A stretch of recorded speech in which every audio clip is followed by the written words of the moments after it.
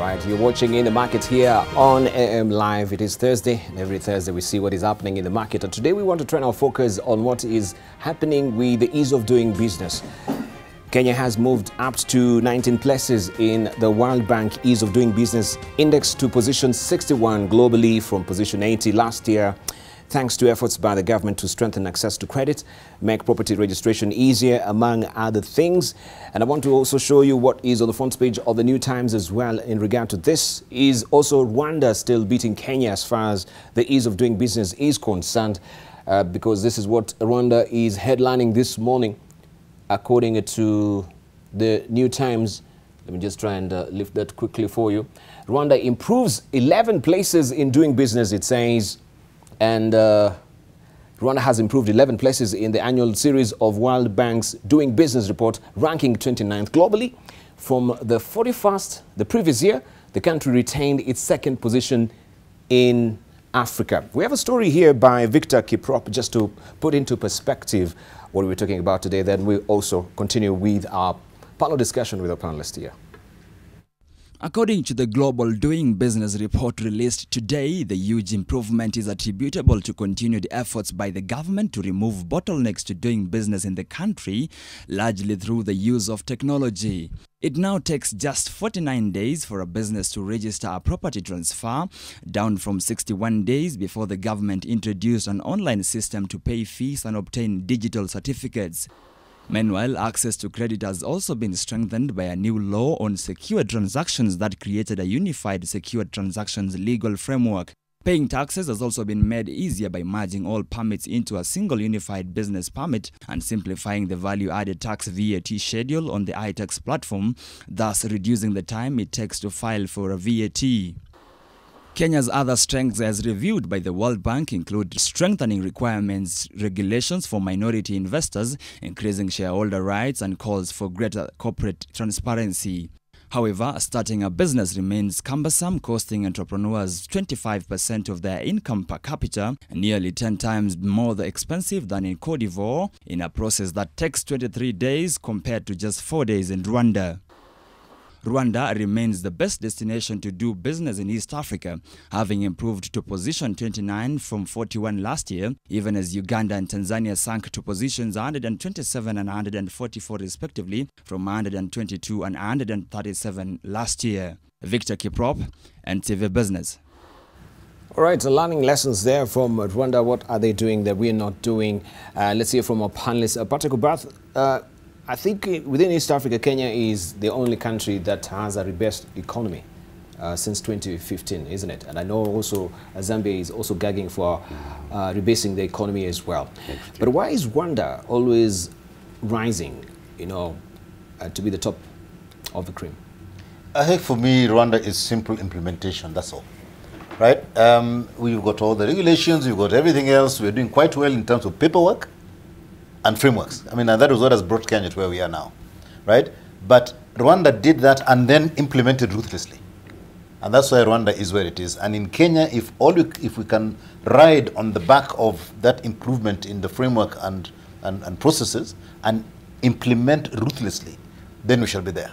Mm-hmm. If you look at the details in the ease of doing business, some areas have actually dropped back, yeah? Whereas they had actually improved quite a lot before. And that just shows really why Kenya cannot get where Rwanda is. Mm-hmm. And I think Rwanda for me is just that simple, ruthless implementation. Right, but maybe people also have been complaining that we cannot get a comparison between maybe some of East African countries with Rwanda, comparing the right, I can't get it today. That one. That one, I'll get it. But let's just say the size of the economy. Per capita, yes. Per capita, yes, it's not rolling off my tongue this morning. Yeah, we cannot, as that is concerned. We're actually discussing with my colleagues before break, and are saying that actually, for me, first, I think that it is not impossible to overtake Rwanda. The second is I think it is not true that Rwanda is the one that's always rising. If you look at the results, Kenya has been improving over the last 4 years on the ease of doing business. If that is not called rising, I don't know what rising is. The second, Rwanda started much earlier in terms of the reforms for them to be able to achieve. If you look at the report 4 years ago, the basic things Kenya wasn't doing to enable us move up the ladder. I think what the government consistently did, and thanks to the initiative also of people like KEPSA, they consistently said, look, what are the indicators for the ease of doing business? Why are we perennially down? And they focused consistently on ensuring that we do the things that are required for us to have a good business climate. And I think for me, this is the one place that Kenya has consistently moved, and what we need to do is just two things. Number one is to continue on the reform trajectory, but number two is to ensure that it's not just about ticking the boxes, that we then now ensure that those reforms deliver the results that are required. And when we get into the details, you realize one thing to have the technology innovations, that is the ease of doing business measures, is one thing to have the legal framework, the ease of doing business measures. You must then ensure that those things translate into tangible and actual benefits. But I think we're on the right track. You're on the right track. Dr. Gituro, you agree? Are we on the right track? I think first is to appreciate we moved from 120 to 61. I think the focus is by 2020 will be below 50. I think that's possible. But I think we need to, if you look at the countries which are number 1 up to 5, you're talking on New Zealand, you're talking Singapore, Hong Kong, Denmark. There's an element those countries have embraced, and I think my two colleagues are shy. They have zero tolerance in terms of issues of corruption. If you go to New Zealand, Norway, they're very clear. And I think it's important. I don't know, and I know there is a work behind it, the people in the World Bank who are given the responsibility to develop this. But let me tell you, if you actually, we step out the street here today and ask an importer who is using the Bakassi internal depot, they have stories to tell you. They're very uncomfortable. So I really don't see the reality here that the ease of business has improved. But when you really on the ground talking, the people who are doing it, they tell you a different story. But I think we must commend, the Kenya has moved on. I think Mauritius leads in Africa. And you look in the story of Mauritius in terms of business, there are very clear things they have adopted. And Gabriel takes all this region. Perhaps he has a better perspective what Mauritius is doing vis-a-vis us. And I agree with about that. Rwanda has adopted what you call nonsense approach to it. We need to. No nonsense approach. We need a, and I've said this before, we need a very positive dictator. Positive dictator. Okay. Positive dictator. I nominate him. All right, let's hear from Gabriel.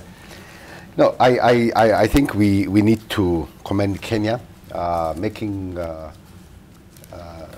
respectable progress in the not only the ease of doing business, but if you look at the theme of this year's thing, it says reform to create jobs, and I think Kenya is very much on track to do that with the kind of reforms. But Debal, a different angle you need to look at when you look at this thing annually is to get your listeners to understand that this reform for doing business is not an end in itself. Yes. You know, so what?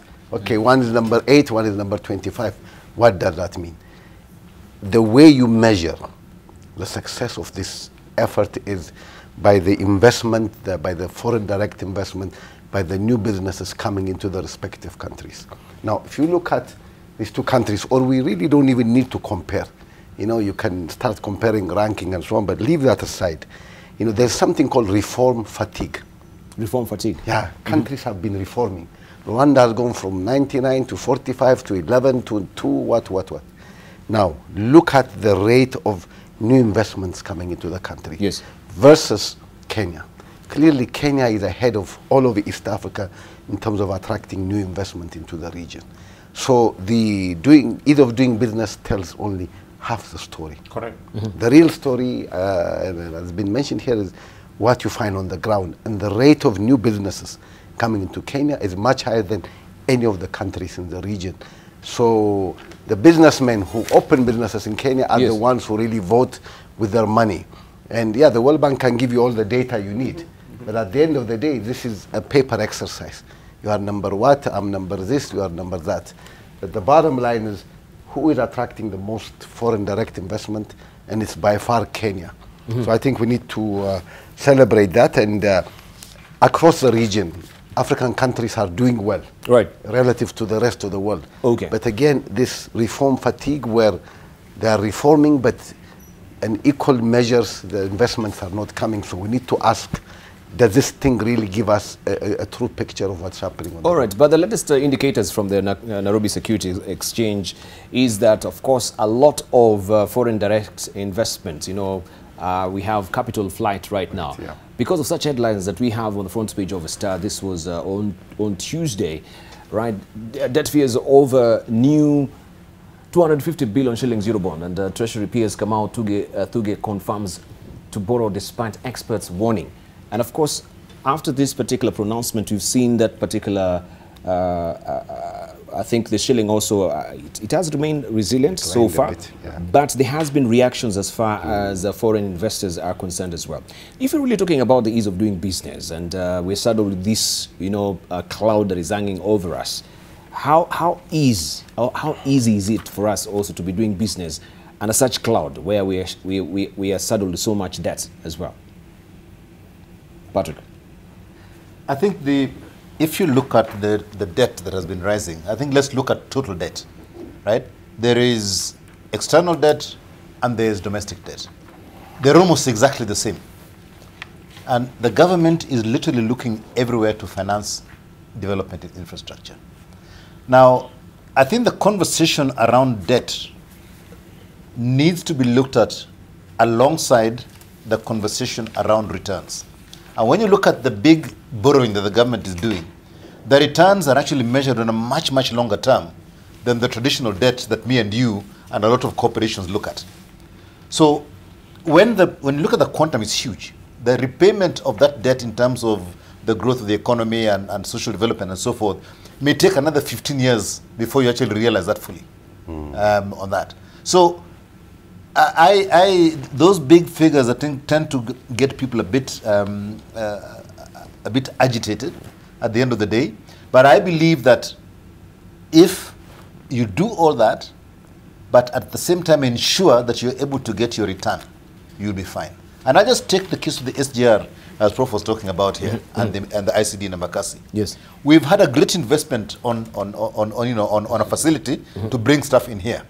And then we fail at the very simple fundamental things of getting those boxes out of that ICD within a day, right? Which was the objective. At the end of the day was basically the box comes from Mombasa to Nairobi and is out immediately, so you're not crowding that particular area. So I think the basis of getting that debt is fine, it's just what to do with it. And all of that is internal to us in Kenya. So I would rather not talk, I would rather sort of say, fine, we have to borrow, we have to sort of invest for the future. But it is how we make that investment work that you should be looking at a lot more. Right? Where Kenya borrows, it borrows from China, it borrows from all over the place, that's fine. Gabriel here is one of the people we borrow from, right? They don't just give us money just because they think they want to give us money. All the lending agencies, especially the sort of the long-term lending agencies, have a set of parameters which they look at before they release that money. And they hold you accountable to basically meet those parameters over time. So it's not just cheap money coming through. We are actually, as you say, you've got rights and responsibilities. Exactly the same thing. We as a country have to deliver. And that option of delivery is where the problem is. The ICD for me is a perfect example. The SGR and the ICD is a perfect example of where we do the right thing, but we don't extract the value of the investment that we made. Yep. So whether it's, we've got a 5 trillion, 5 billion, 5 trillion Kenya shillings debt sitting at the moment. Yeah. Both international and public. Yeah. Is about that level. Right. Our annual budget is how much? 3 trillion. 3 trillion, yes. Right. The GDP is at what level? So in terms of that, it looks scary. But even I have to borrow to build my house, right? And if you look at the amount of money I borrowed versus how, whatever I'm earning and so forth, it looks crazy. But so long as your repayments, your loan repayments and everything else, you can generate that money to repay that loan. That's the key thing. And what we were talking about earlier on about the efficiency of tax collection, what have you, and everything else, the corruption, if all that can be stemmed, the amount of money that we've borrowed as a country isn't exactly crippling for a nation. But I think we need to do things internally in Kenya to achieve the kind of growth that that investment can make. But in light of what is happening, because you've mentioned also the return of investment, and SGR is one of them that, yes, we are yet to benefit from the return of investments. But what happens when, that particular timelines that we've been given to maybe service our loans is having hiccups by what also is headlined on the front page of a Business Daily? You may just pick it up because also Uganda is thinking otherwise as far as the SGR is concerned. We can just read there, it says Uganda abandons SGR plan in favor of old line. And of course, we are banking on Uganda to also be on this particular, a seamless flowing, SGR, the railway line itself, for us now to get the return of investment. What then really happens, Collins Odote? Or maybe Patrick, you can weigh in, because I know you're just about to leave. Kenya, it's Uganda that needs Kenya to perform for them to put the SGR. Kenya in itself, if the SGR reaches Kisumu, right, we are done. Right? And we do everything I've said earlier on. We actually begin to look at processes of unlocking that investment. Kenya will be fine. Uganda is the one that is saying, we are not going to borrow because ours relies on the fact that the one from Kenya is efficient up to the border. Right? So they're going to wait until that happens. The lake. To be able to transport with the lake, you can carry more goods, bring them to Kisumu. Woo. So Kenya is fine in terms of that investment. It doesn't need Uganda. All right. Odote. There is an interesting story in the Business Daily today, following the tabling of a report on our debt management around 2 weeks ago. And in response to that, the MP for Alego Usonga, Samuel Atandi, is proposing to amend the Public Finance Management Bill in terms of controlling our debt, our borrowing appetite, and how to use the money for. I think two things arise out of the conversation. The first is debt is an important part of growth.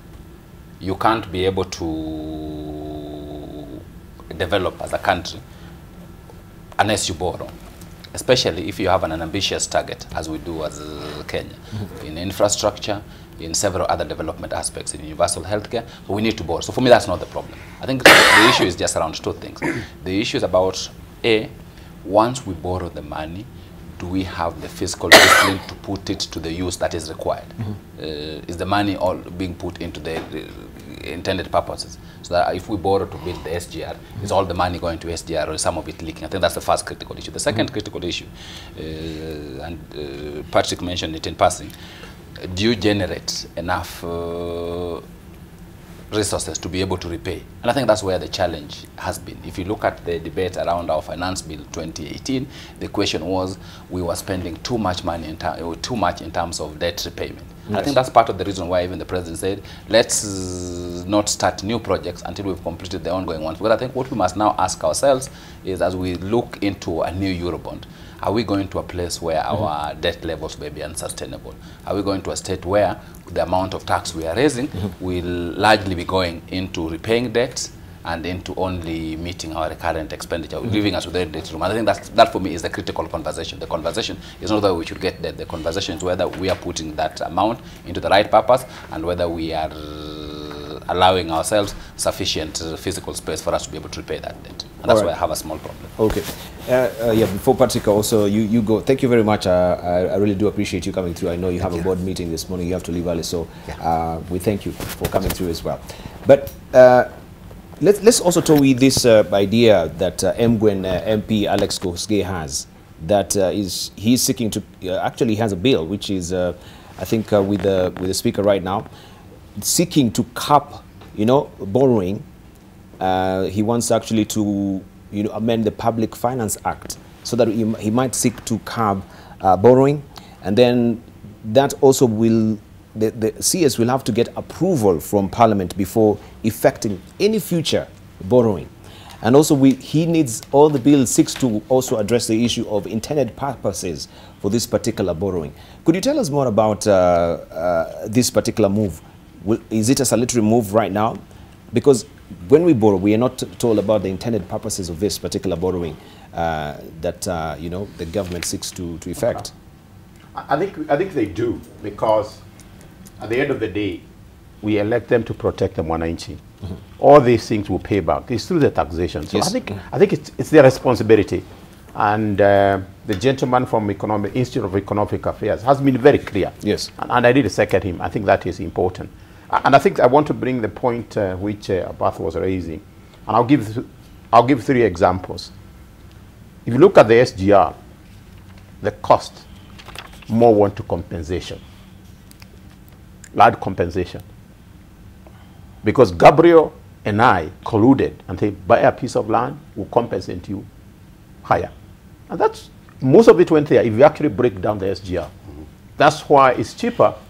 The SGR from Addis to Djibouti is cheaper. Second, Ramu, which I also involved, the port has taken so long because of compensation. You go today, you have 500. Next time, there's 2,000. They want this kind of amount to compensate. The last one, it was here this week, yes, was an irrigation dam, I think for irrigation, I think in Busia.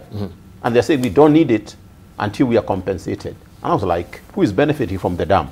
The same thing, Kirinyaga, they are not asking for a penny because they see the down. And I think the National Assembly has a responsibility to ensure that there is a cap on the borrowing. Yes. In the sense that, is this borrowing we are doing for intended purposes? Really, I cannot borrow from the African Development Bank yes, for compensation. And it's good to appreciate that. I think nobody is saying that these people should be not compensated. But there are 4 alternatives. The first alternative, always good, is given a better land than what they have. That's an asset you provide them.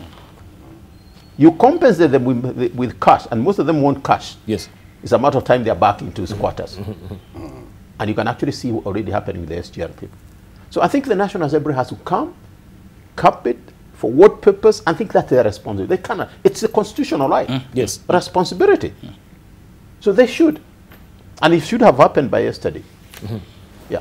All right. So we sort of address all this. And you're right. And the quick question a business student who asked, and I was shocked that Kuria, I think this guy Kuria, the MP for Gatundu, understand on return on investment. He says he's a business student. Every business you get, there must be return on investment. Let's borrow. And I think about what he has just left, I can tell you, each one of us here, perhaps you're staying where you're staying because you borrowed. That's where you're staying. Because we borrowed somewhere. And somehow we paid back the bank for where we had borrowed. And I think as a country, we can't grow if we don't borrow.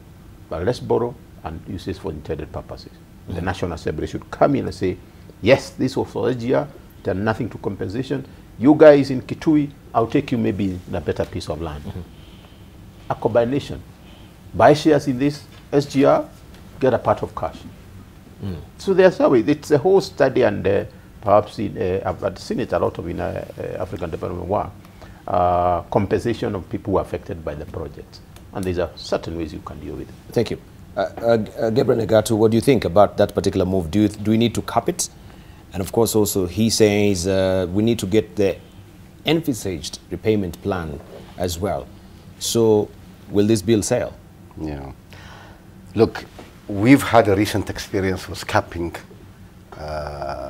credit to the economy. Yes. And we know the success of that experience. I'm not sure moving towards capping is the best way, particularly for the legislature. Yes. You see, in Kenya, my view is we spend too much time worrying about the volume of the debt and not enough time on growing the revenue side.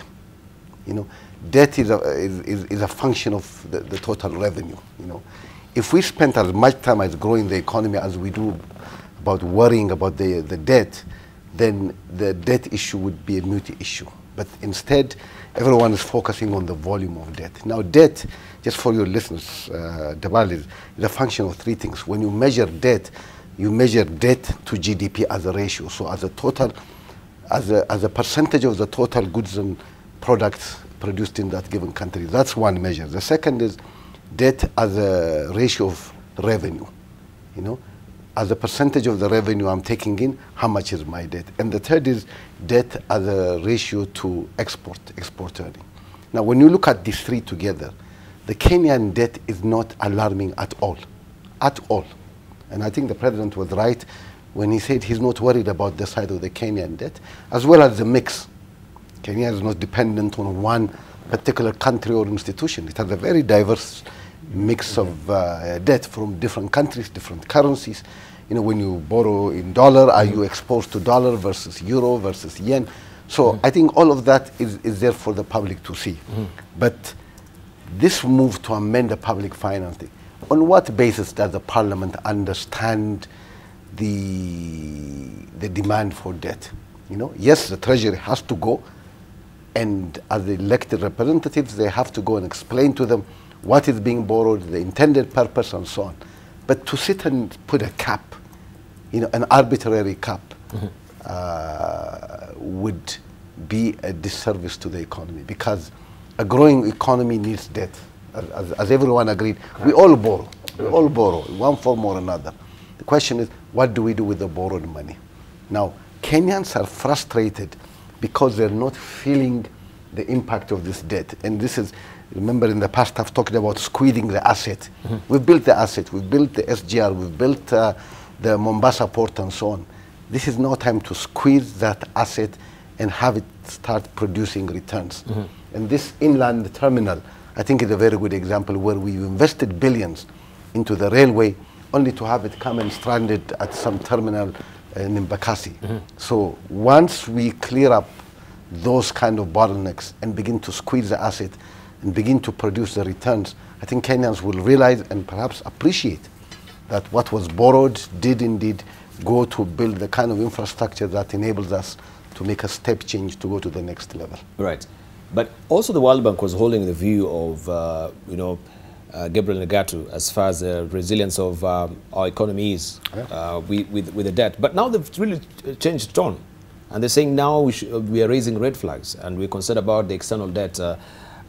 Odote, tell us more about this, because now they've classified, I think, Kenya's external debt from, I don't know, the low to the moderate. To yellow flag, not red flag. From green to yellow to red. It's a traffic light system. Okay. So you have green, yellow, and red. So we were in the low, which meant green. Now we're moderate, which means yellow. Okay.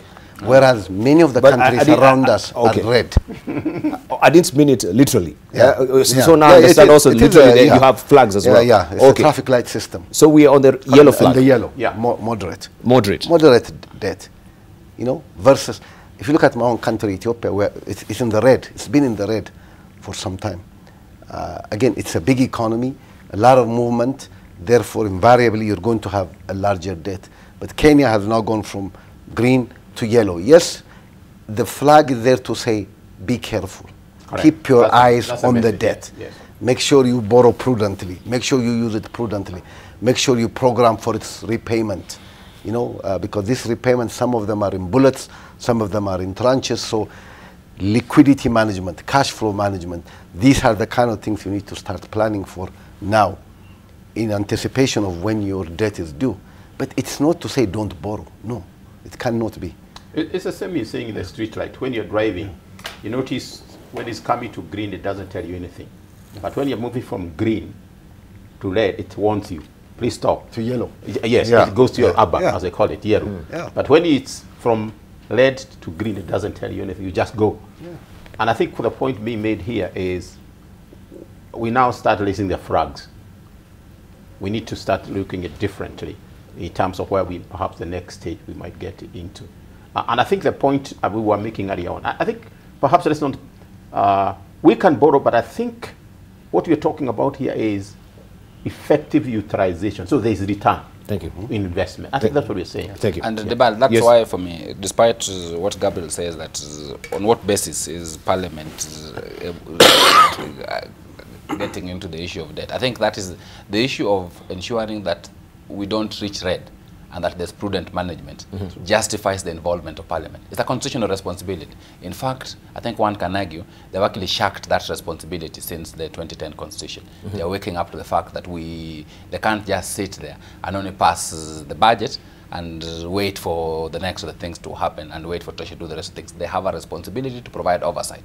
That oversight requires that they know how much money we are borrowing, they know what use we are putting it into, and they are able to monitor that we are putting it to that exact use. I think there might be a debate about whether an artificial cap that let's not bother about this amount of money is a thing to go over, because that might be making the argument that the bigger problem we have is that nobody knew how much we are borrowing. I don't think that's the bigger problem. The bigger problem we have is that we are not sure that the amount of money that we borrowed were all used for the right purposes. That's, I think, the first thing. The second thing is that we are not sure that as we were borrowing, we all collectively asked and answered the question that is the levels sustainable?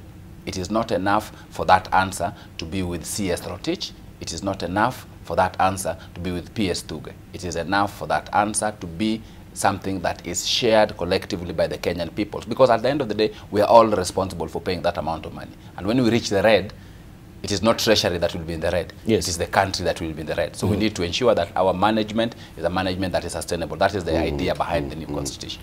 But to be fair, Yes. to be fair, as a Kenyan today, you can go into the website.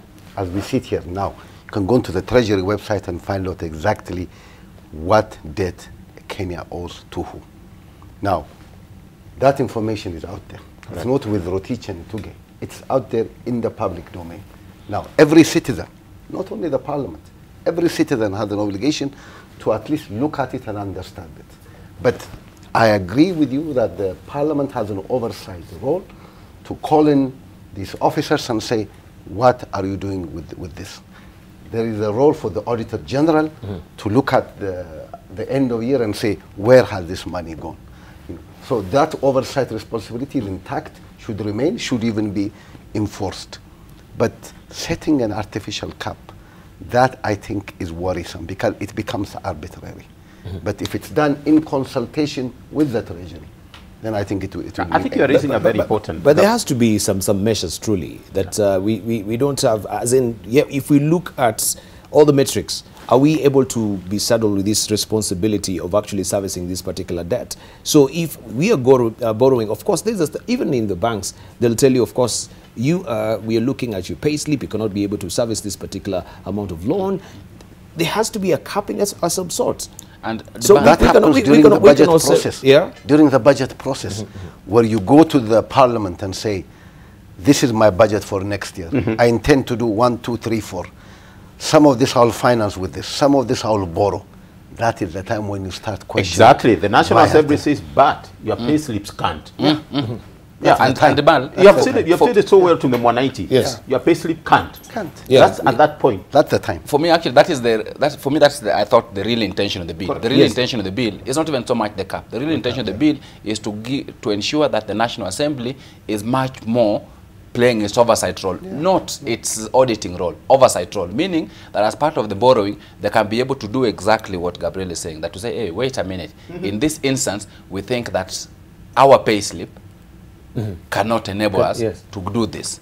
Let's first focus on doing this so that we can clear our pay slip so that tomorrow we can borrow that. That's, I think, what the bill is intending. And in that instance, I think the bill is doing the right thing.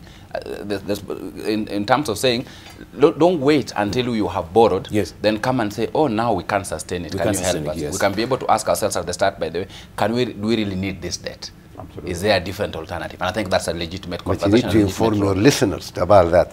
What this means is you need to start curbing your appetite also.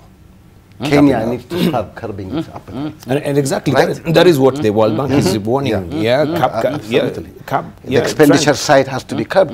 And it's the same legislature. Yes. The same legislature that is leading the expenditure on the budget.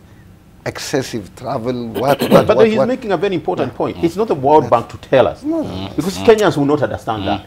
But if these members of the National Assembly tells the Kenyans what it means, it will sink in. That's the story we start giving out there. And I think I love the example. Is your pay, like if I took my pay slip today to the bank, they tell you, Wainaina, you can't get this loan. But Gituru, there's actually a more fundamental issue. It's not about the members of the National Assembly telling Kenyans. I think the first thing, the members of the National Assembly should tell themselves before they tell Kenyans. Because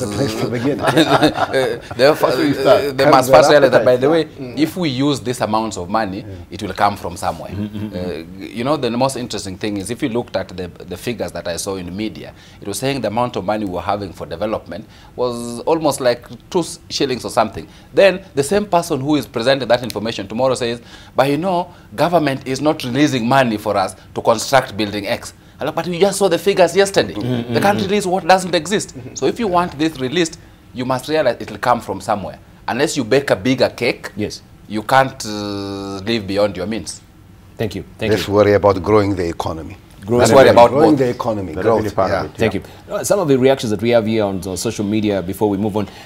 Tax and tax, 4.5 billion shillings allocated to entertainment. Maize of 10 billion shillings in silos is spoiled. 15 trillion shillings hidden overseas. Kenya's currency is printed in Kenya. Primary schools exam is printed overseas. NYS saga, 10 billion shillings looted. Evolutionary theory is asking. Also, we have Samuel Oruto saying, once you find a country must get into debt to do even the simplest we are required to do with the resources we have, regardless what type of debt, Eurobond, lockout banks or Chinese, what it implies you're debt dependent and you can't do without loans. Also, we have, this is Osman Ali saying, no, you need so much permits and licenses to set up even a small kiosk, which is more than the small capital you want to invest, and there is double taxation on everything with the economy growing very slow. Things are tough. They should tax more the rich. Of course, this is in light of ease of doing business. Kennedy Omogi saying compensation for SGR, while we had the chance to use the all-track land policy made with what do I get? And maybe last one from also Kennedy Omogi saying so many SMEs have collapsed. Isn't that not contradicting the report? And of course, we just had that particular conference with the SMEs with the president at Strathmore Business School. So if there's an ease of doing business, why do we have, in the last 5 good years, so many SMEs also folding, around 2 million of them folding? That's another question. But